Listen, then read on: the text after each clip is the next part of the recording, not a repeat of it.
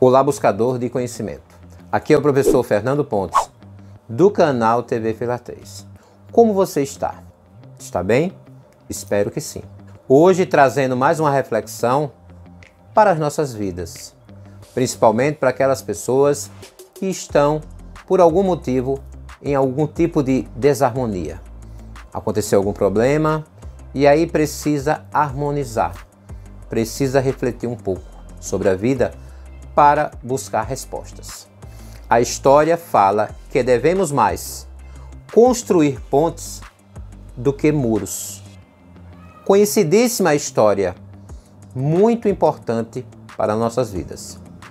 A história conta a vida de dois irmãos que viviam em uma perfeita harmonia e por algum motivo brigaram feio por um simples desentendimento e que ficaram intrigados por muito e muito tempo. Não se falava mais. Certo dia, chegou na fazenda um carpinteiro em busca de trabalho e o irmão mais velho falou para o carpinteiro: "Que bom, estou precisando mesmo dos seus serviços. Está vendo ali, do outro lado, ali vive meu irmão mais novo. E eu não falo com ele há muito tempo. Não gosto dele. Tá vendo aquela madeira que está ali? Construa um enorme cerca, como se fosse um muro gigante, o mais alto que o senhor puder. Eu não quero mais vê-lo. Eu não suporto mais a sua presença." E aí, entendeu? Aí o carpinteiro falou: "Tranquilo." Disse o irmão mais velho: "Eu vou na cidade e vou demorar bastante, tenho muita coisa a resolver. Quando eu voltar, estará pronto o serviço?" "Pode deixar, patrão, pode deixar." E aí, demora bastante esse irmão mais velho.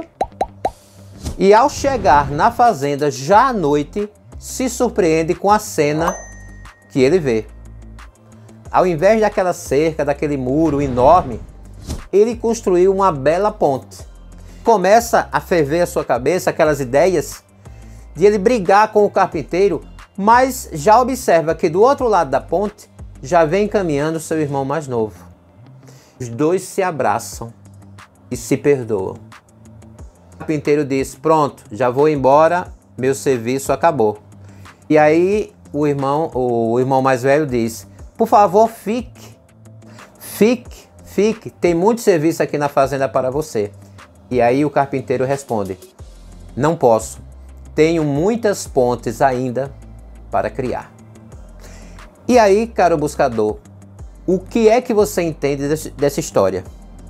O que entendemos é que devemos criar cada vez mais laços que nos unam uns aos outros e não criar barreiras que separem. As pontes têm o objetivo de ligar as pessoas de um lado ao outro, de fortalecer os relacionamentos, de trazer aquela harmonia necessária para a vida de todos nós. Enquanto que os muros, eles vão afastar, eles vão nos impedir que essa harmonia aconteça. E é assim na vida da gente.